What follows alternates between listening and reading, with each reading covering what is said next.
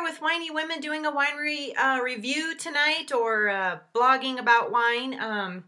By no means am I an expert wine reviewer, as some people are out there. I just like to talk about wine and give you my opinion of the wine, and then you can take that for whatever you want and move forward and either buy what I suggest or not. So tonight we're going to try, I received a sample of wines. Actually, there was 12 of them.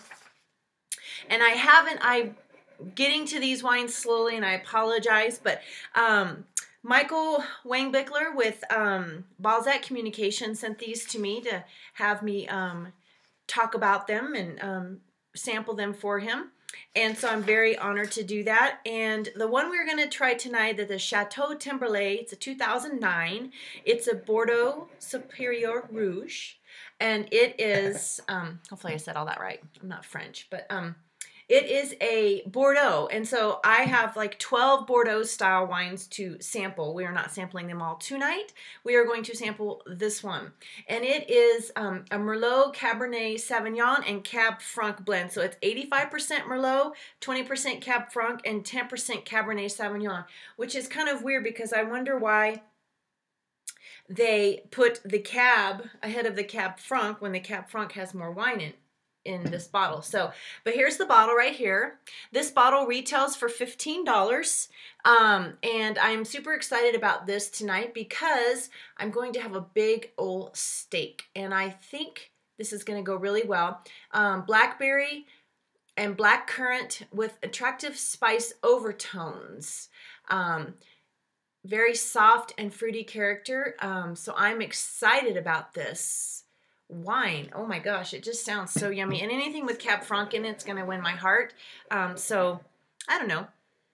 Oh, it smells juicy and lush. Oh yeah. You smell those blackberries, black cherries, maybe some vanilla. Oh, it's just a warm, fuzzy smell that you get. Let's taste this. And this, the family still lives in the chateau where this is made, the Timberlay shampoo. I can't even speak tonight. The Chateau Timberlay.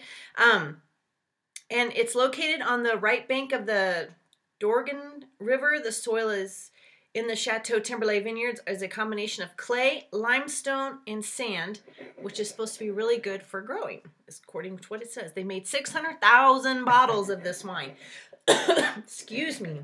So you should be able to get it if you'd like to.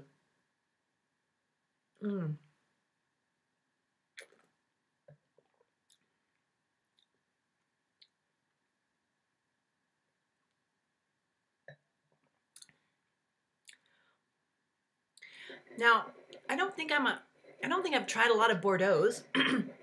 So I'm not exactly sure what is a good Bordeaux and what's not a good Bordeaux. This one, when it hits the tongue, it's very subdued, and then things start happening on your tongue.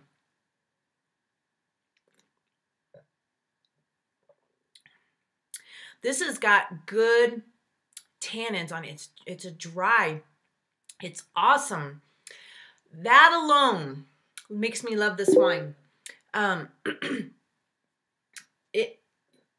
You can tell the black cherries on it. Oh, and you get the berry, like, but it's at the end, and it's really kind of cool. I like this wine. This is gonna go. Let me just tell you, if you don't like dry red wines and you don't like tannins, probably not the wine for you, because this is gripping my tongue like nobody's business, and I love it. This is a Kim wine, and I'm very excited about this wine. So I'm going to enjoy this wine tonight with my steak dinner. So here we go, 2009 Chateau Timberlay. It's a Bordeaux, and it has Merlot, Cab, and Cab Franc in it. So I will see if I can find where we can get this stateside, and I will let you know. So until next time, cheers.